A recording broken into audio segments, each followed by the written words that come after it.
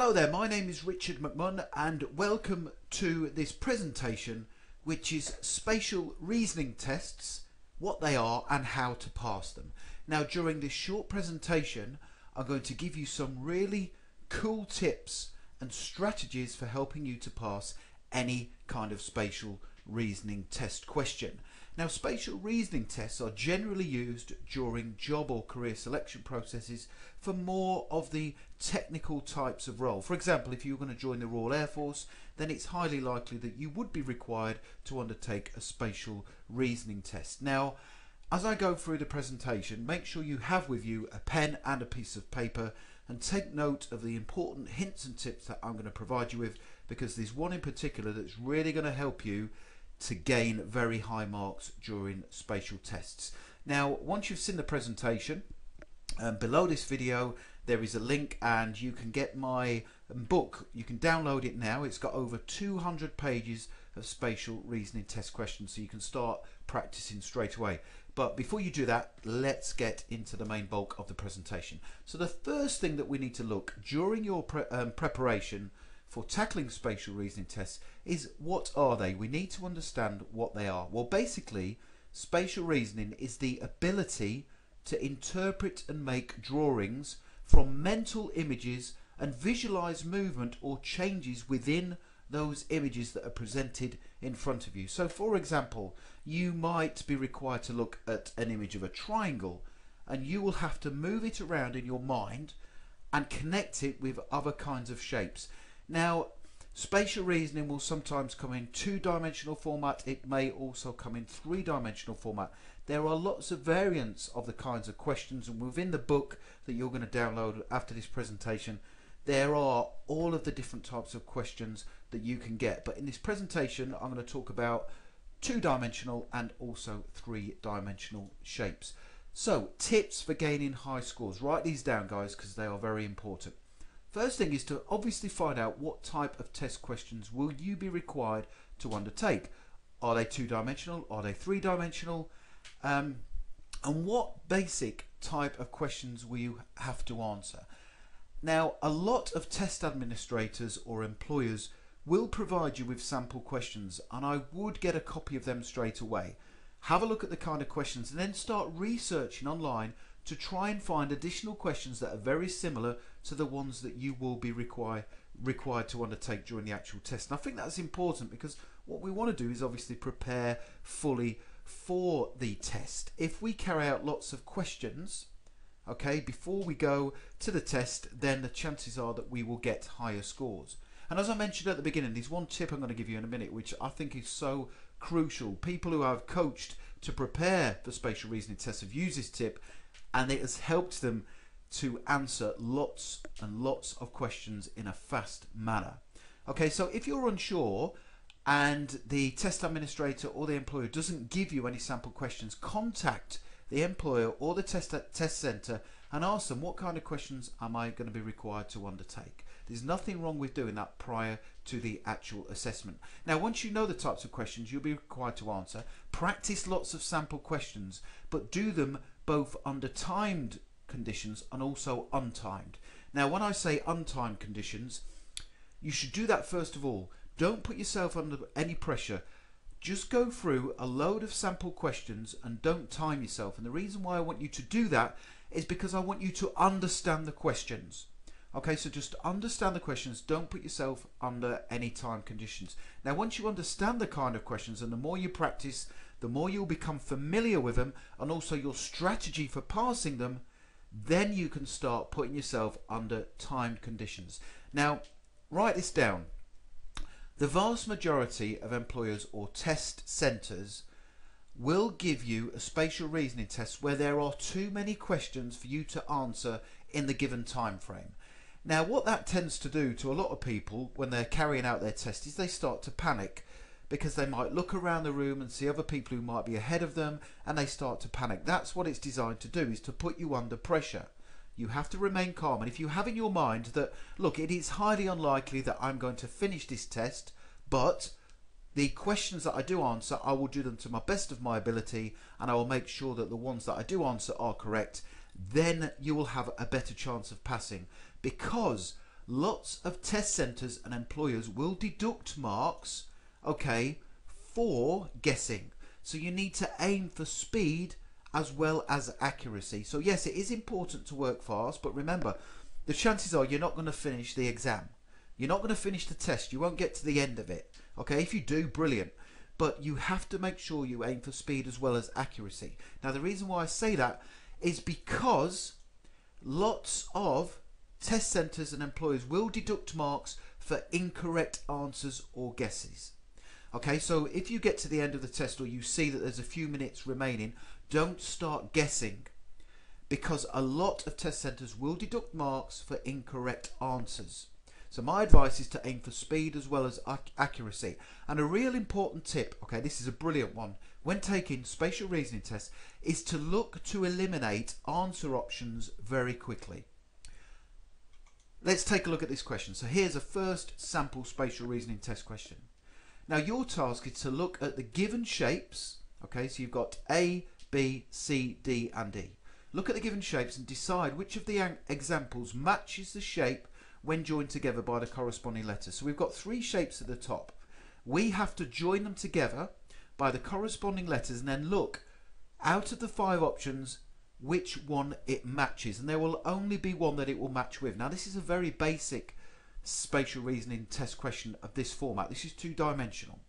Now what you can do, if you look at that tip, look to eliminate answer options quickly. And what I mean by that is there is a great way that you can just knock out probably 50% or 70% of the answer options. So don't start to visualize in your mind what that shape will look like when it is all together. Just look at one option. So what we're going to do here is join that rectangle side A with the triangle side A. So we're just going to join them together in our mind. We're then going to quickly look at the answer options and eliminate as many as we can. Now if that side of the triangle is joined to that side of the rectangle, we can eliminate answer A straight away. We can see B there, that could be that option. C it isn't because it's not the right side, so we'll eliminate C, and we can also eliminate E. So straight away, immediately, we know the answer is either B or D, and that's just by looking at one side of these two shapes. We're not thinking about putting it all together. We will do that now. So we can then move the bottom of triangle B to the top of rectangle here. So we join that on the top, and we can see that the correct answer therefore is B. Okay, so we'll move that around in our mind, and we can see that that side there of A is joined together. It isn't D because it's not the right way round. Okay, so we put that on the top and then we move it around. The correct answer is B. Now you can do that really quick by a process of elimination. Just eliminate answer options quickly. Don't look to form the pattern, all of it mentally in your head. Just do one part of it and then look to eliminate answers. And I guarantee if you follow that tip, you will score higher than the vast numbers of competition in the room at the test centre. Okay, so look to eliminate, work very quickly. Let's have a look at another example. So look to eliminate answers quickly. So we're going to join the shapes up. So we could spend time thinking, okay, that side B goes on there and A goes here, and trying to put it in our mind. Just do one part of the puzzle, one part of the spatial test straight away. So I'm going to put A, that triangle underneath, that shape there, and then I'm going to look to eliminate answers quickly. So we know straight away it's not A. It can't be because that bottom, or sorry, the top of that triangle will go on the bottom of that shape there. So it's not A, and it isn't B either because that's not the correct shape. And it isn't C because that doesn't fit on either. And it's not E. Therefore, straight away, I know that the answer is D. And that's without even doing any work. I am literally eliminating those 4 answers. And the correct answer is D. So I've done that very quickly by a process of elimination. And I can't get it home enough to you guys how important that is to work through a process of elimination. Now let's now move on to a 3-dimensional shape example question. Now what we have to do is to decide which of the 4 options A, B, C or D demonstrates both of these objects in the shaded box rotated with the dots in the same correct position. Now what we are going to do is a process of elimination. What you should do with these kind of shapes is not look at both of them. Just choose one of them first of all and go through my process of elimination. So we're going to get rid of some of the answer options. So let's take this one. What we have to do is rotate this shape round in our head. So with that dot staying in the same position, if we rotated that round, we know that it can't be A, because there's no way that that small black circle can be in the top there, because it's in the bottom. So we can immediately get rid of A without looking at the second shape. Now we look at B. If we were to stand this on its end, we know that B could be the answer, so it could be B. Could it be D? No, it couldn't, because if we rotate that round, it would be on that side at the top left, so it's not D. Okay, and could the answer, could it be C? If we rotate that round, well, that black shape would be on the bottom left, so the answer is no, it couldn't be. So the correct answer is B. Now if you look at this right hand shape, if you look at the shape on the right hand side, it is virtually, well, it is identical to one on C, but if that black dot was moved up to the top left, it would be there and not on the top of the shape. So the answer is B, and we've done that quickly by a process of elimination, because when we just tackle one shape at a time, we're not confusing the mind, because spatial reasoning, it can get confusing and frustrating. But if we just pick one shape and work with that, we can eliminate lots of answers and come up with the correct answer quickly. Let's now take a look at a different type of spatial reasoning question. So you have to decide which of the four options, A, B, C or D, is identical to the first. So if we look at the first shape, and the question is which of the figures presented, A, B, C or D, is identical to the first. So again, let's look to eliminate answers quickly. So what we can do with this shape, instead of getting confused with all of the patterns, what we can do is just look at one side of the first shape. So if you just look at the shapes inside, you'll see that there's a white square, there is a square of a cross, and there is a square which is black. So let's just pick one row. Okay, so let's pick the outside row. Now we know that in order for any of these answers to be correct, we have to find that sequence in some of these here on any of the sides, because it would be rotated. A white square, one with a cross, followed by a black square. So let's start searching that quickly. We're not looking at any other elements of that shape, but we're going to look to do a process of elimination. So with A, can we find white, cross, black? White, cross. No, we can't. So we know straight away it isn't A. Let's look at B. White, cross, black. White, cross, black. In that sort of format, no, we can't find it.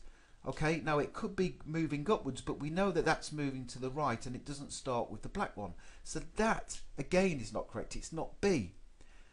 If we then look for C, is there anywhere that starts with white, cross, black in that order? Yes, so it could be C, white, cross, black. There it is at the bottom.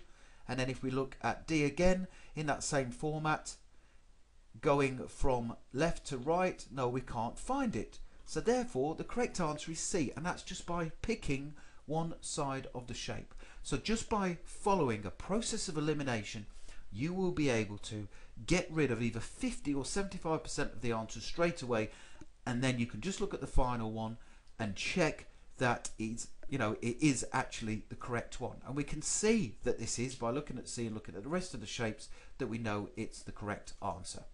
Okay, so there's just a number of short tips there. What you need to do, remember, I said this at the beginning, you have to practice lots and lots of sample spatial reasoning tests. So within this book, it's got over 200 pages, it's got hundreds of sample spatial reasoning tests of a variety of different kinds, from 2-dimensional, 3-dimensional, etc. So you can get this book now, you can download it below this video, or you can get it on Amazon. Just search for Spatial Reasoning Test Questions by Richard McMunn. And all that's left for me to do is just wish you all the very best in your pursuit to passing your spatial reasoning test. Get yourself the book now, and thank you for watching.